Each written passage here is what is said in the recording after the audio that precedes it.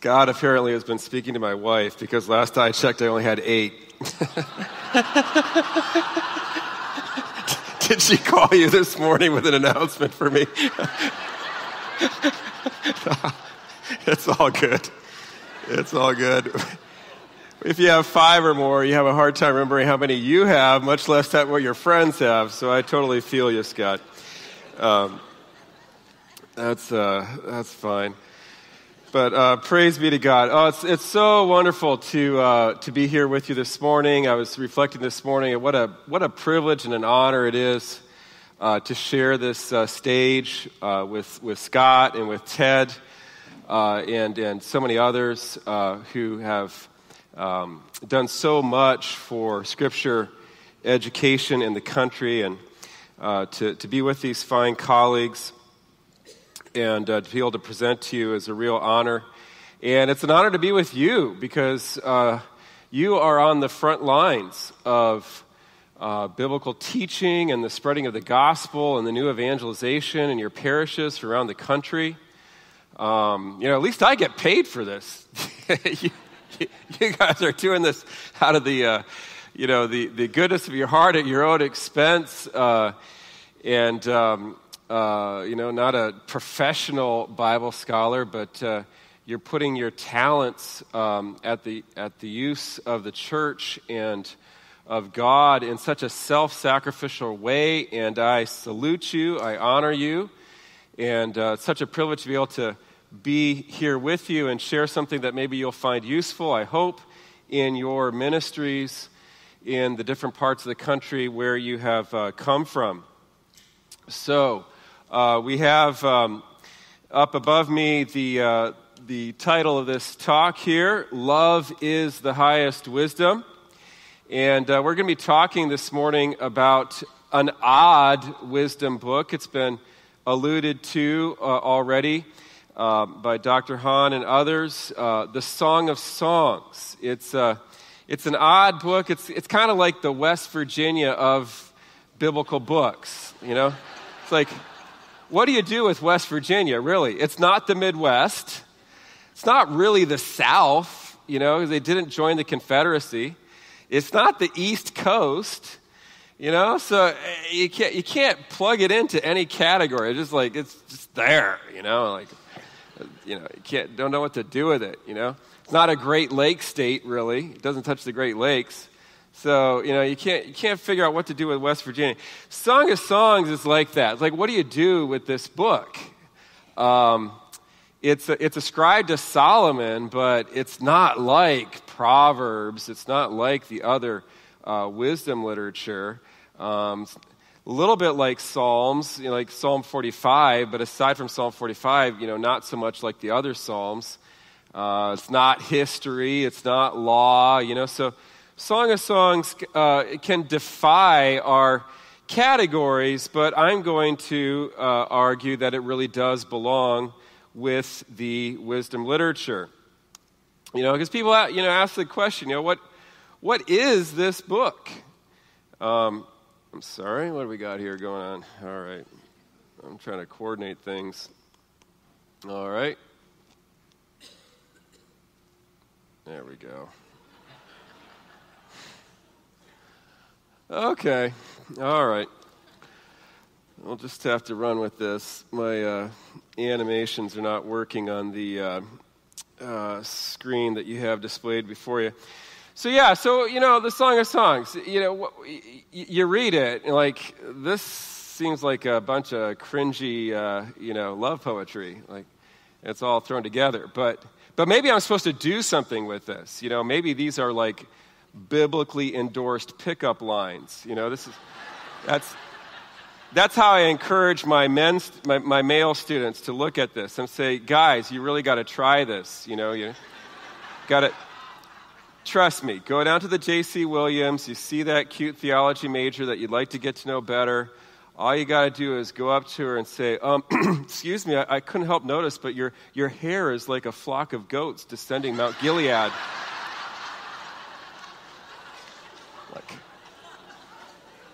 See, this is really how I foster vocations to the priesthood.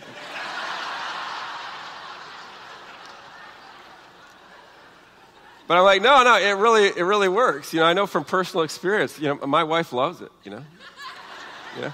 She's sitting there doing dishes at the kitchen sink, and I come up and, do that sidle up, arms around the waist thing, and then I kind of lean in next to her ear and I whisper, honey, your belly is like a heap of wheat. Tell you, she just swoons. I mean, that's how you keep the home fires burning after 25 years and 8 children. Tell you, it's a song of songs, gentlemen. Just don't know what you're missing. But more seriously, the Song of Songs is a collection of ancient love poems. That's true, it is. And sometimes we don't always appreciate the imagery. Your neck is like the Tower of David, or, your eyes are like the pools of Heshbon. But there's actually theological significance to that. We may get a chance to talk about some of that. But these different love poems have been brought together and arranged with a loose kind of plot. So, scholars wonder, what is, does it really belong with the wisdom book? As I alluded to earlier, it's not didactic like Proverbs or Sirach, with instructions like go to the ant, thou sluggard, or something like that, teaching fortitude. You don't find that kind of genre in the Song of Songs. And yet it's associated with Solomon, and both in Judaism and within Christianity, it's often been read as kind of the culmination of the wisdom literature, as the highest of the wisdom books. Like the famous Rabbi Akiva says, all Scripture is holy, but the Song of Songs is the holy of holies. In some sense, this ancient rabbi had the conviction that this book was the highest of a certain trajectory that was going on in ancient Scripture. So let's talk about the structure of the Song of Songs. It basically has a chiastic structure. This is a little term that you can take back to impress your friends. Say, what did you learn at Francisco? I learned about chiasms. I sure did. Okay. What is a chiasm? C-H-I-A-S-M. Chi is the Greek word for X. So chiasm is an X-shaped structure that kind of moves towards a middle point. And you often find this in biblical literature. And in the Song of Songs, you find that there's these successive frames, like the beginning and the end balance, and you move in, and the second to last balance, and so on towards a middle point. So the opening of the Song of Songs is what we call a colloquy. A colloquy is a section of a play or a drama where most of the players have a speaking part. So you can view the Song of Songs as a play, a theatrical production, even something like a musical where you have sung or spoken parts for different actors. And the three main voices in the Song of Songs are the bride, the groom, and the chorus, which is a group called the Daughters of Jerusalem. They're a group, and they chime in periodically with, kind of a harmony number to the melody of the bride and the groom. But in the first chapter, roughly, and bleeding into the second chapter of the Song of Songs, you get a colloquy where everybody comes out on stage, the bride, the groom, the chorus, and they all have speaking parts and they dialogue with each other. After that's over, you have a kind of an interlude where the the groom essentially bounds down out of the hills and invites the bride to run off with him. That's Song 2, verses 8 through 17. It's interesting. I don't know if anybody knows when in the church's lectionary we read Song 2, but it might not be what you'd expect. It's full of springtime imagery with flowers and birds and this invitation to run off to the hills together. And so you might think, well, that would fit maybe in the springtime of the year somewhere, maybe in Easter after Lent or what have you. But actually, we read it around December 21 or 22nd, just a few days before Christmas. Like, what? Why read this springtime love poem, okay, in the coldest time of the year when it's almost the darkest it's going to get, and just before Christmas, where we're not thinking about marriage and stuff, but we're thinking about babies and, this little child born to us and so on. Well, the reason we do use this as it were, engagement poem just before the birth of our Lord is that the church fathers saw Christmas as a kind of marriage. It was the marriage of divine nature with human nature in one person. And isn't marriage where the two become one, right? Where you can have one person of the two? And so the groom bounding down out of the hills, that was seen as the second person of the Trinity who comes to wed himself to us, human nature, as his bride. And he makes of divine nature and human nature one person in this baby. So Jesus is a wedding in a person right there. He's a marriage right there in the manger. And the union of human and divine. So a beautiful thing. So that's the second section of the Song of Songs.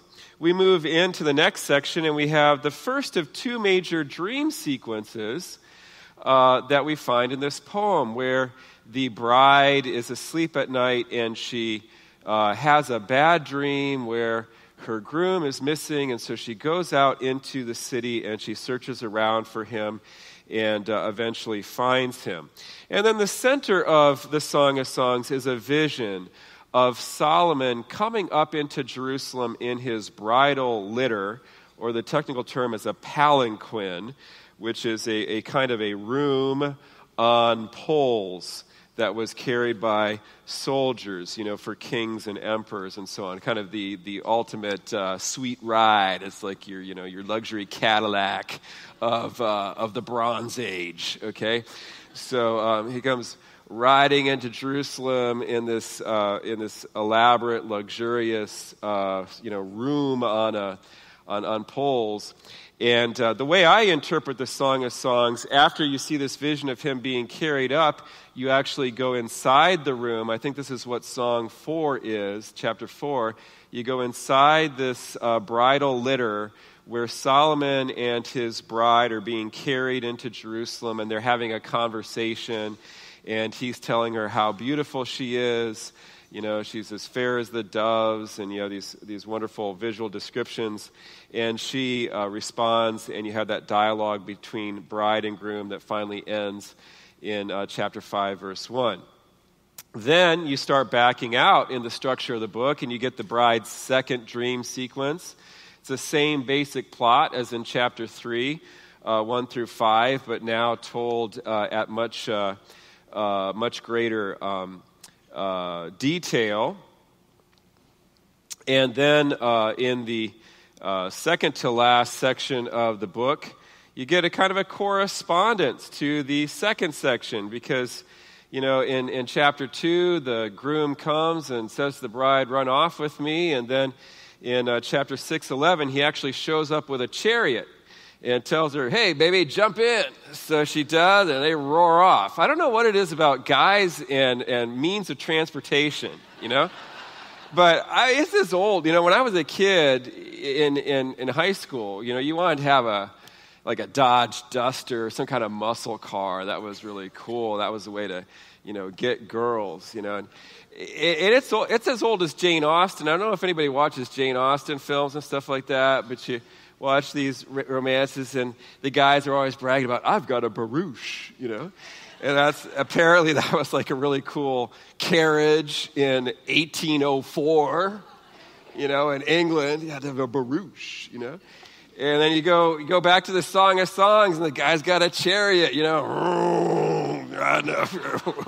Get in, baby, buckle up. And so anyway, that happens in Song 6:11. He shows up in his chariot. She jumps in. They ride off, and he tells her how great she looks today. etc., and they have a dialogue. And then finally we have a concluding colloquy. Everybody comes back out on stage, and the bride, the groom, and the chorus all have a speaking part at the end of the book. So that's the structure. Well, question is, what does the Song of Songs have to do with the rest of the Bible? How does this point to Jesus? We're talking about wisdom, too, in this conference, and so we want to tie that in. We know that Christ is our ultimate wisdom, so somehow the song must connect to Christ. But you read a lot of commentaries, and these commentators don't know what to do with this, what to do with this book, and even some of the commentators will say, well, it's essentially ignored by the New Testament, but that's not true. The Song of Songs is not ignored by the New Testament. It's particularly drawn on by the Gospel of John. And we're going to look at that and see what the Gospel of John does with the song. And this is going to lead us into uniting the song with the wisdom tradition, the wisdom literature, and ultimately seeing the song as the climax of the wisdom literature. So we're going to begin with one example of how the Gospel of John uses the Song of Song and applies it to Jesus, and that's in terms of the bridegroom's body. And I don't want to give too much away, so we're just going to go through this. But this is now from the second dream sequence of the Song of Songs. I want to read a little passage here. This is where the bride is going out at night, and she's searching for her beloved, and she finds her girlfriends to give her a hand to find her beloved. And the girlfriends are like, yeah, why should we waste our time looking for your guy? Why is he so special? So here we get some words in the mouth of the daughters of Jerusalem. What is your beloved more than any other beloved, O fairest among women? What is your beloved more than any other beloved that you thus adjure us to help you find him? And the bride is only too happy to go into a description of what her groom-to-be looks like. My beloved is all radiant and ruddy, distinguished among 10,000. His head is the finest gold, thus the image there. His locks are wavy, black as raven. His eyes are like doves beside springs of water, bathed in milk, fitly set. His cheeks are like beds of spices, yielding fragrance. His lips are lilies, distilling liquid myrrh. His arms are rounded gold, set with jewels. His body is ivory work, encrusted with sapphires. His legs are alabaster columns set upon bases of gold. His appearance is like Lebanon, choice as the cedars. His speech is most sweet, and he is altogether desirable. This is my beloved, and this is my friend, O daughters of Jerusalem. Now, unfortunately, my animations aren't working here. I had a couple images that were going to flash on the screen there. But as we look at this description, the beds of spices and this fragrance, the liquid myrrh, but then the rounded gold set with jewels, the ivory work, the sapphires, alabaster columns, bases of gold, cedars of Lebanon. Do you recognize what is being described in ancient Israel in this description of her bridegroom's body? Where are all these items found? That's right. I think I'm hearing it. The temple. That's right. Okay, the temple is where you're going to find columns on bases of gold. The temple is where you're going to find rounded gold encrusted with jewels. The temple is where you're going to smell the myrrh and the other fragrances in the incense that was used to cense the Holy of Holies. She is describing the body of her groom as if he were the temple in Jerusalem. That is the point. His body is sacred. His body is a temple. But then if you look at this imagery as well and you think, when in my religious experience as a Catholic do I ever smell the sense of frankincense and myrrh? When do I behold something that's made of rounded gold and set with jewels, that has maybe other precious materials worked in and encrusted with sapphires and built on a column of gold on a base of gold? When do I ever experience this? And you are probably thinking with me, He has given them bread from heaven, cha-ching, cha-ching, cha-ching, having all sweetness within it, cha-ching, cha-ching, right? This is the imagery of like solemn benediction, right? And I have a monstrance up on the screen, okay, which is like a column of gold encrusted with jewels. And it's not that we as Catholics, we're so exegetically self-conscious that we went back to Psalm, the Song of Songs, chapter 6 or 5, and got this imagery and decided to incorporate it. But there's something deep in our nature that we know that when we build a monstrance, we're building something that's for the adoration of the body of our bridegroom. And so it's just instinctive to use the most precious materials possible, and we end up, as it were, reinventing the wheel and using the same materials that the ancient Israelites used to adorn the home of their God, right, in the temple in Jerusalem. But there's this profound connection. And this, by the way, is an excellent text to be used here this is from Song 5. This is an excellent text to be used in Eucharistic adoration. All right. So where do we see this in the New Testament? Well, again, the Gospel of John. Let's think of an episode that maybe might not immediately occur to us, but the temple cleansing in John chapter 2. We know how that goes. Our Lord makes a whip of cords, and he drives out all the money changers from the temple. And, of course, the Judeans are not real happy about this, and so they say to him, "What sign have you to show us for doing this?" And he answered them, "Destroy this temple, and in 3 days I will raise it up." Then the Judeans said, "It has taken 46 years to build this temple, and you're going to raise it up in 3 days?" But he spoke of the temple of his body. Wow. What an image. And then we go searching, well, what would prepare the people of God to receive a man whose body is a temple? And there's a couple of trajectories in Scripture that actually lead in this direction, but one of the more important ones is what we just looked at.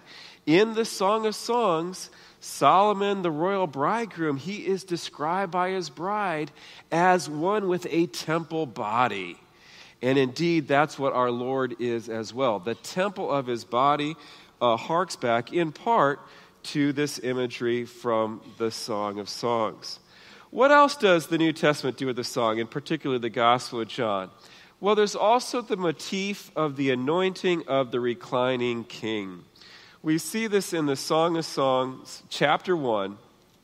We have this dialogue going on, and up on the screen I've divided the dialogue between the different speaking parts here, so you can see what lines belong in the mouth of the groom and what belong in the mouth of the chorus and what in the bride.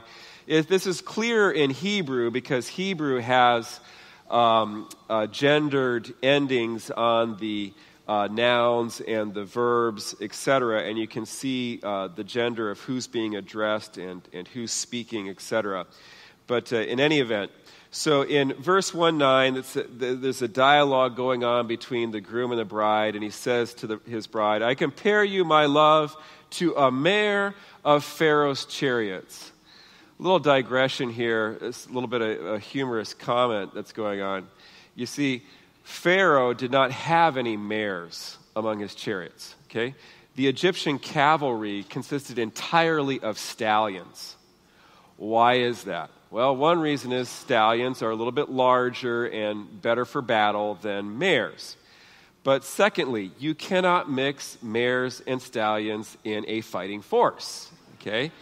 In fact, if you were even to lead a mare past the Egyptian cavalry, all those war horses would quickly lose all thought of combat and become solely interested in that one mare, okay?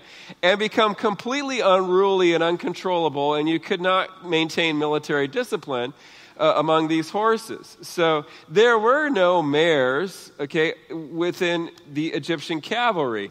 And so I compare you, my love, to a mare of Pharaoh's chariots. This is a little subtle joke. It's like you arouse such passion in me, that I can't think about anything else, and I become disorganized, and all I want to think about is you. That's what the groom is saying. Your cheeks are comely with ornaments, your neck with strings of jewels. Then the chorus, the daughters of Zion or Jerusalem, chime in and say, "We will make you ornaments of gold studded with silver." And then the bride responds, "While the king was on his couch, my nard gave forth its fragrance. My beloved is to me a bag of myrrh that lies between my breasts. My beloved is to me a cluster of henna blossoms in the vineyards of En-Gedi." These are some henna blossoms here on the image. Okay, so beautiful image. But let's look at that line in verse 12. "While the king was on his couch, my nard gave forth its fragrance." Are you having a little bit of déjà vu with that verse? Have you seen that later in the Bible? Indeed you have, because you're all familiar with John 12, right? In John 12, we get the gospel account of the anointing at Bethany. And Mary took a pound of costly ointment of pure nard and anointed the feet of Jesus and wiped his feet with her hair. And the house was filled with the fragrance of the ointment, St. John says. So that in case we missed it, in case we momentarily forgot that the only other book of the Bible that mentions nard is the Song of Songs. And in case that wasn't enough to clue us into the deeper significance, John emphasizes the fragrance filled the whole house. And we as the readers are sort of like, why is he mentioning that? Oh, while the king was on his couch, my nard gave forth its fragrance. Okay? So what Mary is doing to the Lord is unwittingly identifying Jesus as the new Solomon, as the new royal bridegroom come to wed himself to his people, which was prophetically foreshadowed in the Song of Songs. And then the account goes on, and we know that Judas protests, why wasn't this sold and the money given to the poor, etc., although he didn't really care about the poor. But then Jesus says, let her alone, okay? Let her keep it for the day of my burial. And that statement seems to imply that she did not use up all the nard yet, that there's some of the nard is still left in the bottle. And so we might fill it in by saying, let her keep the rest of it, okay, for the day of my burial. And I find that very significant because what Jesus is doing is taking this nuptial perfume, okay, this nard is this romantic fragrance, comparable to, Chanel No. 5 or, One by Dolce & Gabbana or other things that you can't afford in the duty-free shop in the airport, right? I always find that ironic. Like, you ever wonder about that? Like, well, big whoop that it's tax-free. Like, yeah, oh, wow, I'm going to really save money now. I don't have to pay taxes on this. Like, $200 for 5 ounces. Like, oh, I'm saving money here, I don't have to pay taxes. I'm saving at least $15 on this $200 purchase.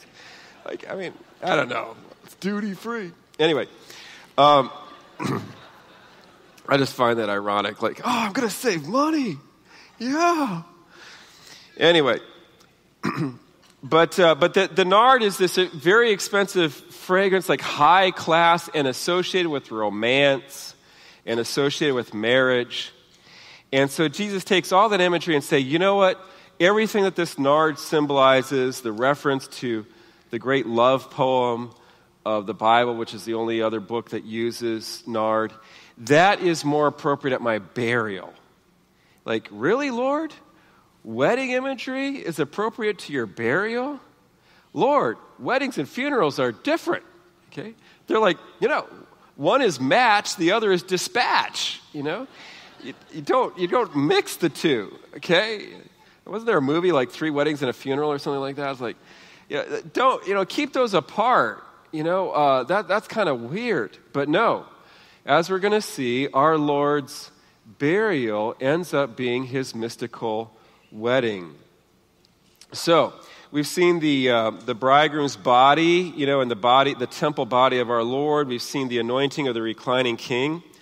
And then there's the motif of the royal wedding crown. In Song 3, the beginning of the longest section of the book, where Solomon is being brought up into Jerusalem in his palanquin, or his room on poles. Here's an ancient one up on the screen to give you an idea of how it might have looked like a little bit. What is that coming up from the wilderness like a column of smoke perfumed with myrrh and frankincense? Behold, it is the litter of Solomon. About it are 60 mighty men of the mighty men of Israel, all girt with swords and expert in war, each with his sword at his thigh. Okay, so here comes Solomon. He's perfumed up. He's got so much cologne on. You can see the column of, cologne vapor. Wearing so much Stetson, you could smell it from about 10 miles away. Like, what's that? Oh, that's Solomon coming. Okay. So, here he comes up from Jericho, up the road into Jerusalem. You can smell him wafted on the breezes. And here's that litter of Solomon. He's surrounded by soldiers. Okay. And then it goes on. King Solomon made himself a palanquin from the wood of Lebanon. So he's being carried up on the wood, right? Made its post of silver, its back of gold, its seat of purple. Go forth, O daughters of Zion, and behold King Solomon with the crown with which his mother crowned him on the day of his wedding, on the day of the gladness of his heart. Okay, so he's wearing the nuptial crown, the crown of his wedding. We don't know for sure, but we suspect that this would be like a crown of foliage, of vines and flowers to represent the joy of the royal wedding, similar to the laurel crowns that the Greeks and the Romans used for a victor or for a triumphant person or for some great public celebration. It celebrates joy and nature and all of that good stuff. So here's an ancient engraving with a hero, garbed with one of these foliage crowns. So how does that relate to our Lord? Where is that imagery taken up in the Gospels? I can't prove this, but I suspect here. Then Pilate took Jesus and scourged him, and the soldiers plaited a crown of thorns and put it on his head and arrayed him in a purple robe. So here we have the Son of David surrounded by soldiers, right? Just like the Song of Songs describes Solomon, each with his sword at his side. Here our Lord, in a very ironic way, surrounded by soldiers, and these soldiers make him a crown of foliage, okay? But it's a crown of thorns, and they put that on his head. Hail, King of the Jews! And they also provide a wooden vehicle for him to ride on that we call the cross. So we've got that vehicle of wood, we've got the soldiers surrounding, we've got that crown. Can't be proven exegetically, but at least in the level of Lexio, we can meditate on the crown of thorns as the nuptial crown of our Lord as he goes to give his body for his bride in the Passion. So we've looked at 3 images so far in the song that are taken up in the Gospel of John. Let's look at a 4th motif, the garden and the virgin bride. So here we go to the heart of the Song of Songs in chapter 4, which the context for which I believe is we are like a fly on the wall inside the bridal litter of Solomon, and he's seated on one side on his couch, and she's seated maybe facing him on a couch, and they're being carried up by the soldiers into Jerusalem with royal pomp and great celebration. And we listen to the dialogue as they exchange terms of endearment. And Solomon says of his bride, "A garden locked is my sister, my bride. A garden locked, a fountain sealed." And of course, these images of being locked and sealed, this is because she's kept herself exclusively for her royal bridegroom. She's never been with anyone else. So she is, as it were, a virgin garden. Your shoots are an orchard of pomegranates with all choicest fruits. Henna with nard and saffron. There we get the nard again. Calamus and cinnamon with all trees of frankincense, myrrh and aloes. Especially notice the myrrh and aloes there. With all chief spices. A garden fountain, a well of living water and flowing streams from Lebanon. And then she responds to her groom and says, "Awake, O north wind, and come, O south wind, blow upon my garden," which is her body, "and let its fragrance be wafted abroad. Let my beloved come to his garden and eat its choicest fruits." And it's beautiful in the Song of Songs that as the curtain drops on this central scene, as bride and groom are approaching for the nuptial embrace, the curtain drops and the chorus chimes in, "Eat and drink deeply, O lovers." That's what the daughters of Zion say as they approach one another. Isn't that beautiful that in the Song of Songs, the embrace of husband and wife is described in culinary imagery, okay, as eating and drinking one another? I wonder where that's going, okay?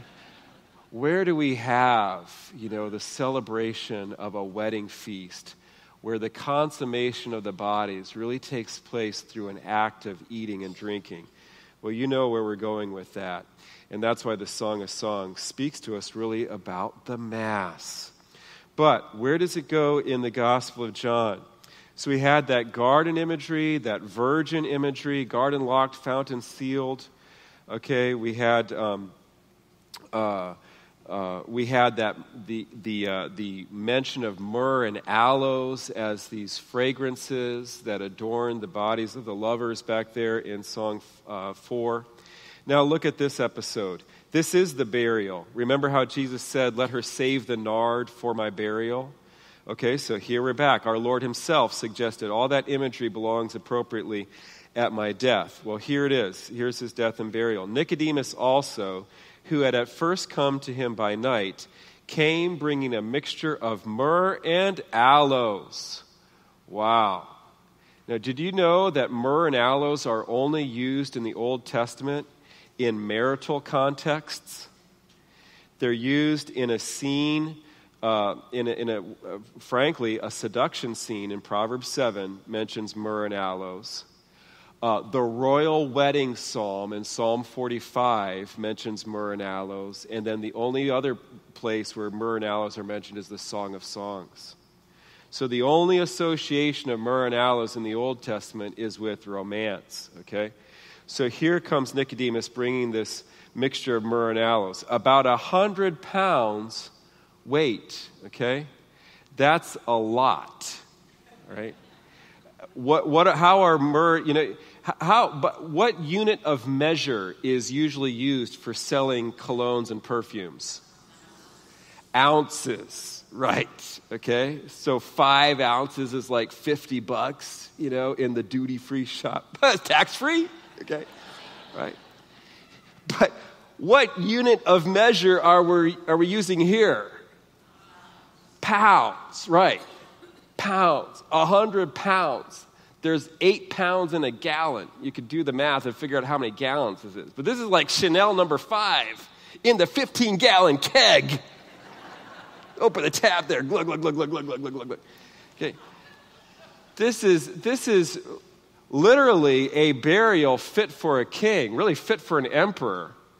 Okay? And there's a backstory to this. We know Nicodemus' family. There's an archaeological record. He was a very wealthy Pharisee. Okay?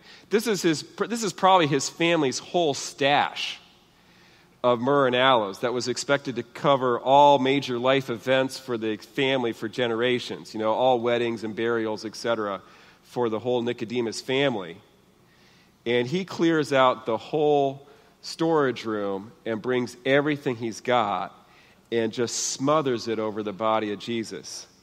This was a social statement about what he thought about this teacher of Nazareth. Remember, Nicodemus was the guy protesting the legal proceedings that were going against Jesus. Like, hey, wait, we're, point of order. We got to call the guy in and interview him. And he's just getting shouted down by the rest of the Congress, right? The Sanhedrin there. And so he protested this. And so he brings out his whole store of myrrh and aloes. And remember that Calvary was in no secret place, nor was the garden where our Lord was buried. It was right beside the most public road into Jerusalem, one of the main entrances, because the Romans crucified people in public so that everybody got the point. This is what happens to you when you disobey Roman authority. So Nicodemus is pouring out this myrrh and aloes in front of, who's ever coming past the main road. And Nicodemus is a nationally known figure. He's like a major senator, like Marco Rubio or, Rick Santorum or, somebody else that maybe is not the president but is a major player and would be a nationally known name.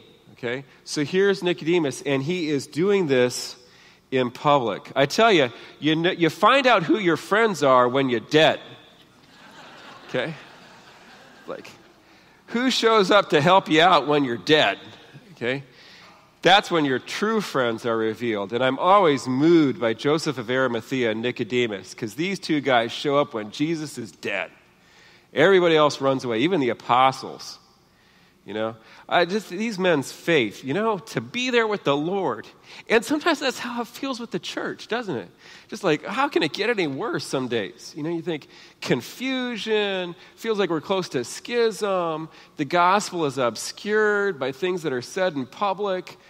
People think that all religions are the same. You don't have to come to Jesus for salvation. Confusion about sexual identity and all this kind of stuff. We're like, oh, Lord, how can the gospel get out through all this mess that is the church, and just feel like our hopes are lost. But that's the time for faith. Okay? That's the time for sainthood. That's the time to be with Jesus even when it seems like he's dead, because we are resurrection people. Amen? And what's true of our Lord is true of his church. Amen? And we will rise to a new evangelization. Amen? So take courage from Joseph of Arimathea. Take courage from Nicodemus. Be identified with Jesus and his body, which is the church. This is what Nicodemus is doing. He's identifying himself with Jesus' body. And we know that Jesus' body is the church, even when Jesus' body looks like it's dead. And there's some parts of the country where it feels like the church is dead, where just there's been disasters, there's been scandals, and it feels like nobody's coming to Mass, and you got all these empty buildings. Okay, pray to St. Nicodemus. And don't be ashamed to be identified with the body of the Lord, because guess what? That body's coming back. Okay? So be bold. Be bold. So here he is. But he comes bringing a mixture of myrrh and aloes. That's our imagery back from Song 4. And binds it with the linen cloths. Now, in the place where he was crucified, there was a garden. Well, that's providential. Okay. And in the garden, a new tomb where no one had ever been laid. Well, if nobody's ever been laid in it, then it is a virgin tomb, right? And as the tomb was close at hand, they laid Jesus there. These are these motifs from Song 4 coming back. The myrrh and aloes, the pleasant scents, the garden, the virginal tomb. The tomb of our Lord, the Holy Sepulchre, is a mystical representation of the body of Christ. It's a mystical representation of the church. Okay? In a sense, the Holy Sepulchre is the mother church of Christianity. In another sense, St. John Lateran is, but we can view the Holy Sepulchre as a kind of mother church, as it all starts there. And think about the relationship between the Holy Sepulchre and the Blessed Mother and her womb. Let's think about womb and tomb.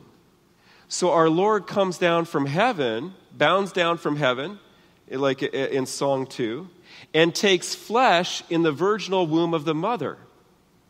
And then at the end of his life, he gives his flesh into the virginal tomb of the Holy Sepulchre.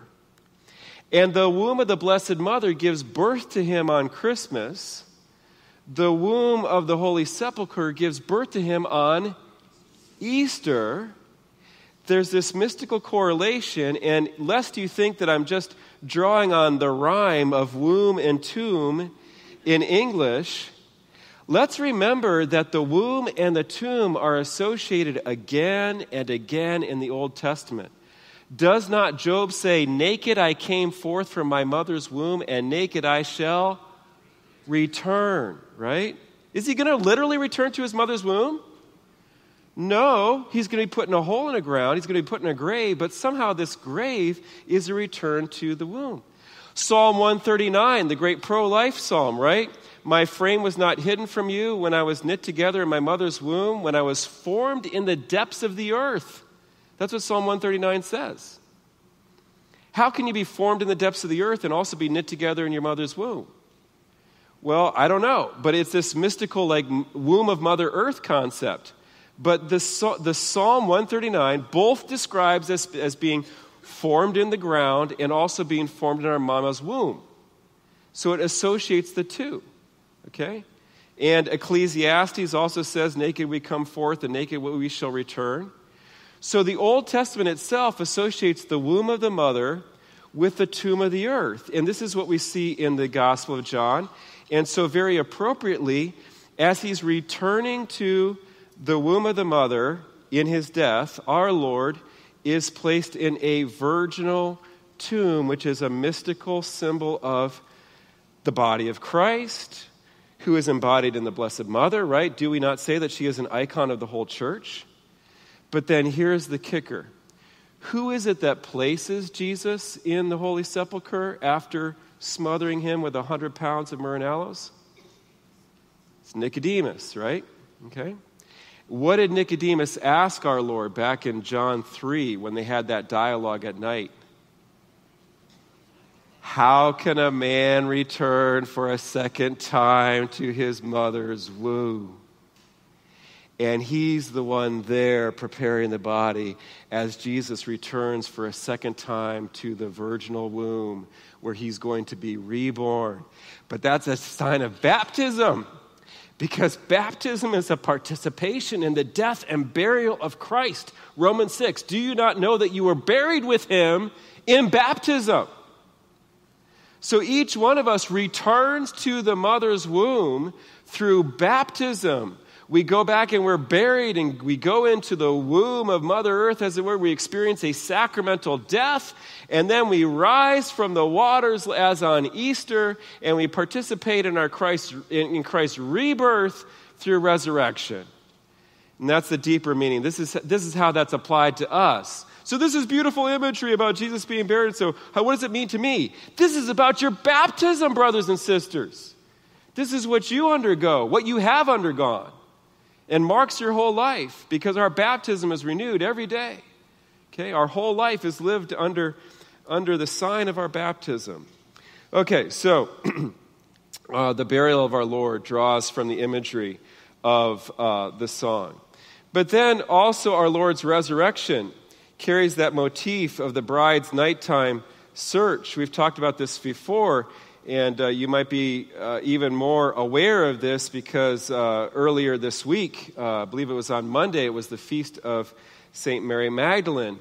And Song 3 was the first reading, or the first option for the first reading, if you went to daily Mass on her feast day. And in Song 3, verse 1, we have one of these two dream sequences in the song. And the bride says, upon my bed by night I sought him whom my soul loves. I sought him but found him not. I called him, but he gave no answer. I will rise now and go about the city in the streets and in the squares. I will seek him whom my soul loves. I sought him, but found him not. The watchmen found me as they went about in the city. Have you seen him whom my soul loves? Scarcely had I passed them when I found him whom my soul loves. I held him and would not let him go until I had brought him into my mother's house, into the chamber of her that conceived me. I adjure you, O daughters of Jerusalem, by the gazelles or the hinds of the field, that you stir not up nor awaken love until it please. Well, let's look at how this comes to play at the end of the Gospel of John.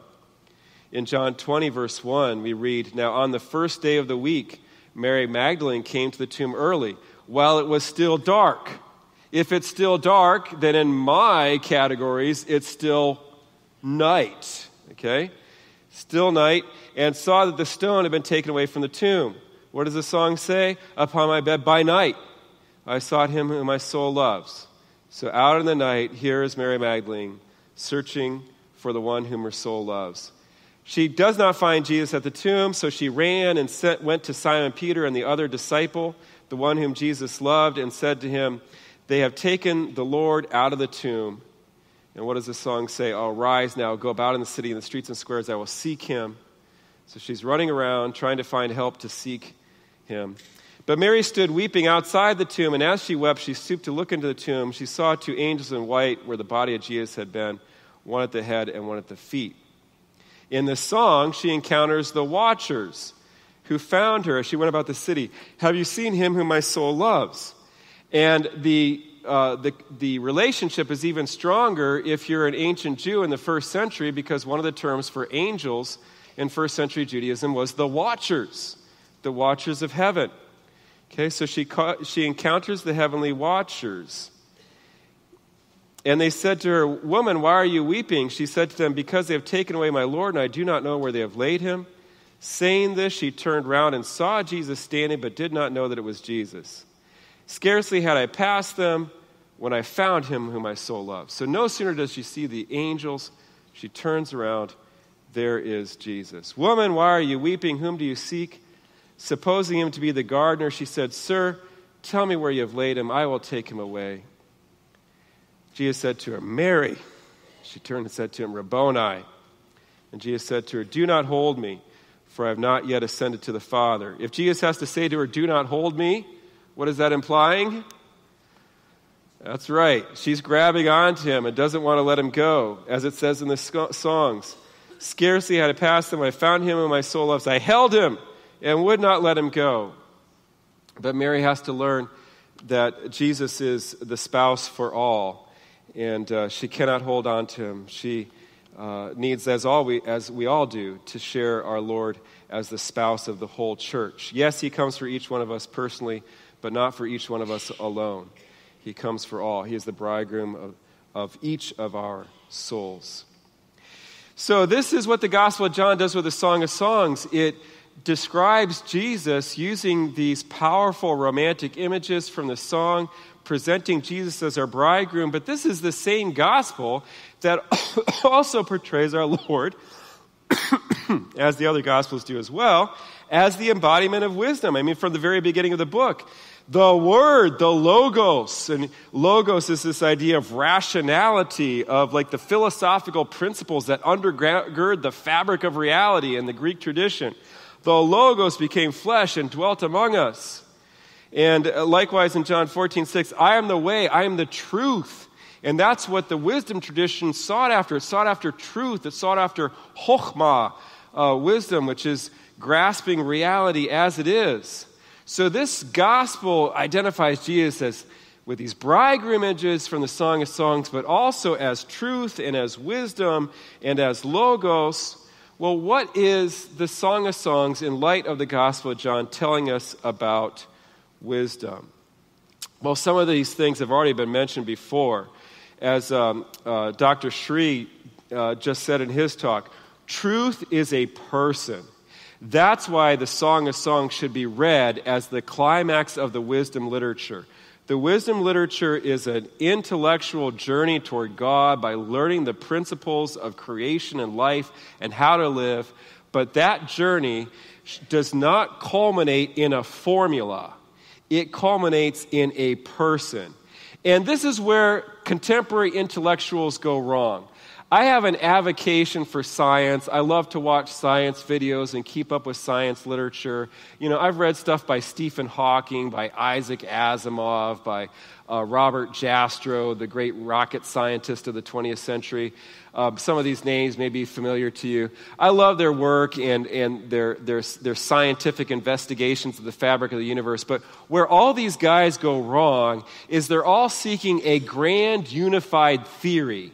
They want something like E equals MC squared that explains all of reality, maybe with more variables and some more functions involved in that formula. But they're basically looking for a formula that's going to describe reality. And I'm sorry, gentlemen, you're not going to find it. A formula, a grand unified theory does not finally undergird reality. What undergirds reality is a person. And that person in particular is the second person of the Trinity, who is the divine rationality that is not only E equals MC squared, Jesus is that, but he's also your spouse of your soul. And that's why some of the great intellectuals of the 20th and 21st century, it's kind of sad because they die without encountering the person who is the truth. And that's another point. Reality is ultimately personal. They've even found this out to be true from quantum physics. I can't go into this right now, but when you get to the very smallest, most basic level of reality, you begin to see that mind controls matter. And mental decisions of the researcher dictate how the particles are going to behave. I know it sounds wild. You're like, really? Is that really true? It is true. It's been confirmed by so many experiments. I wish this was wider known. I wish it was taught in high schools. Why do you think it's not taught in high schools? Yeah, that's right. Because the high school system, our public education system, has a vested interest in teaching kids that matter and energy is all there is, and there's no meaning and so on, and there's no ultimate personal or mind, etc. But what the science actually shows is there's a mind at the basis of reality when you get down to the very basis of it, which is the same thing that the scriptures are telling us, that there was a mind and a person before there was any matter, and then that mind and that person said, let there be light, and then matter came into existence. The Song of Songs also teaches us the limitations of words. A lot of the songs is just visual description. 3 times the groom just looks at the body of his bride and describes what he sees. And once the bride just looks at the groom and describes what she sees as she's looking at him. So for a lot of the Song of Songs, they're really just looking at each other. Does that give you a kind of déjà vu? Okay. What do we talk about, like the ultimate act of looking? We don't call it the beatific conversation, folks. Okay. We call it the beatific vision. And the Song of Songs is a very visual book where the lovers gaze at one another in the gaze of love. And that's what we're going to do for eternity. You see, because after 10,000 years, we're going to get it all talked out, right? We're going to find out why it was that you fell off your high chair when you were 3 years old. You're like, how was that in God's providence? You know, you're going to find out why you broke down in Albuquerque when you were 22 trying to drive across country. You're like, that seemed like a disaster. I always wondered why Jesus willed that way. We're going to find out all that. We're going to get all worked out, like explain, okay, this is why everything happened, and oh, we're happy that we're all now in heaven. And what do we talk about now? Well, even when we run out of things to talk about, we will gaze in love at Jesus, our spouse. Just like that old couple sitting on the park bench, holding hands and looking at each other. They're both like 85, and there's nothing left to say. They've already discussed the kids to there's nothing more to say about the kids. They don't want to talk about politics, Right, there's nothing to say about that. You know what? But they're still in love. So when you're 85 and you're sitting on the park bench with your spouse and you hold hands, you know what? I can't think of a darn thing to say, but I still love you. That's the beatific vision. Okay? There are things that go beyond words, that go beyond discourse. Philosophy ultimately falls silent. And then there's just the gaze of adoration. I'm going to just skip to the end here. The gaze of adoration. That's what the Song of Songs is all about. It's all about adoration. We saw that already with when she looks at her bridegroom and he looks like a monstrance, right? Gold and encrusted jewels and all that, right? Think of this word adoration. I love it. It's the perfect word for the Psalms because on the one hand, we got adore, like, oh, she's adorable, or I adore her. We use it as a word for love or for romance. But then adoration is also a word for worship. And so the word captures just that right balance of love and worship. That is what the quest for wisdom ought to lead to. That's what the quest for wisdom led the three guys that we call the wise men in Scripture, right? The three wise men, they were the scientists of their day. And they come and they look for truth and they find truth in a person. In fact, in a baby. And then they bring gifts along, right? Gold, frankincense, and myrrh. Did you know all three of those are mentioned heavily in the Song of Songs? And did you know frankincense and myrrh are mentioned together only in the Song of Songs? So these three wise men, the wisest men in the Bible in a sense, these great scientists of their day, they fulfilled their quest for truth by finding it in a person and ending on their knees in an act of adoration. May we be wise men and women too. Let's go to Lord in prayer. In the name of the Father, Son, and Holy Spirit, amen. Heavenly Father, we're thankful for the beauty of what you revealed in Scripture. Now bless us as we meditate on it throughout this conference. May all our growth in understanding lead us to a growth of love and worship of you. We ask this through Christ our Lord. Amen. Father, Son, Holy Spirit, amen. Thank you so much.